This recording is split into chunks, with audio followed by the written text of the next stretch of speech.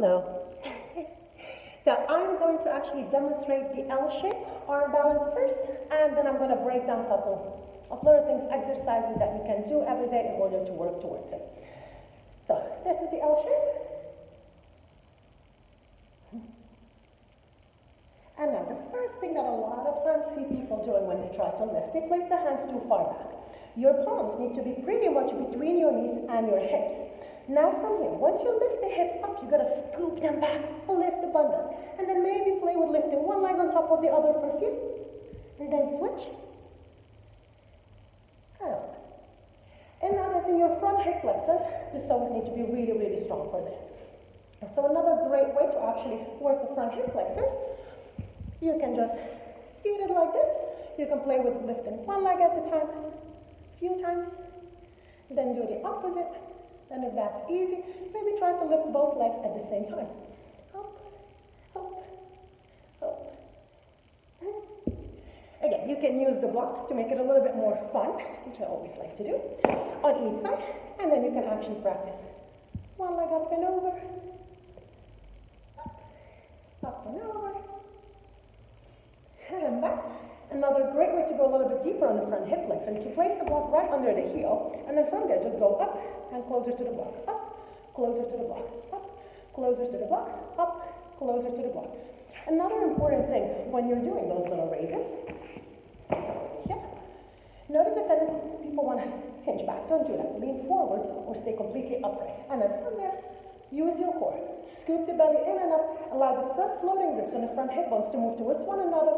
And then find actually the front hip flexor doing the work for you here and the core. And down. Another great thing to play with here, to get this actually the scoop and the lift of the hips up, it comes very handy. If you're not really strong, I highly suggest to start with blocks because it will give you a little height to work with. So place the blocks pretty much between the knees and your hip. And you're going to place your palms onto the blocks. Now, if you have socks, you can slide with the socks. Or, since we have all the great props in the studio, I'm using the blanket. I'm going to place my heels onto the blanket, and now from here, I'm going to press my hands down, scoop the core in, so the front of the body is moving back. So don't do this, the opposite, scoop in and back. As you press the palms into the earth, scoop the abdomen in, lift the hips up, and scoop them back. And then go forward. Do maybe 10 in here.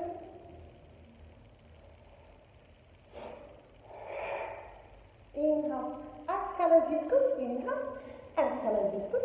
Maybe next time you scoop, hold it for 5, 4, 3, 2, and release it down, 1.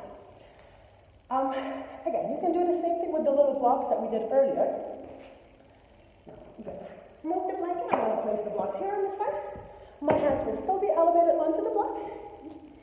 I'm going to lift the hips up and back, and I'm going to work with one leg up and in. Up, in. Out, and then switch. Up, up, up, up, up, back, and down. Then another fun little approach. I'll do it facing here. You have the block in here. Again, hands will go onto the blocks. Get rid of this mat for right now. Hands onto the blocks. Scoop the hips up and back. Go up, up, up, up. 1, 2, 3, 4. 1, 2, 3, 4. 1. Of course, and you can play them together and down. Together and down. Together and down. And down.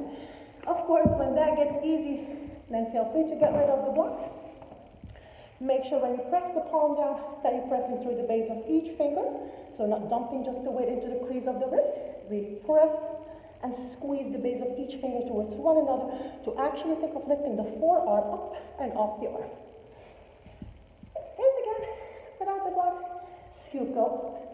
Maybe play with lifting one leg up. 3, 2, 1. Switch. 3, 2, 1. Down. And take a little break. You're going to build up to it. Just like anything else, the more you do it, the easier it gets. Actually, can't fit in the frame altogether. Too tall. Okay. Scoop. Up. Out. Another little important thing, being open in your hamstring, it will help actually in order to keep your legs straight.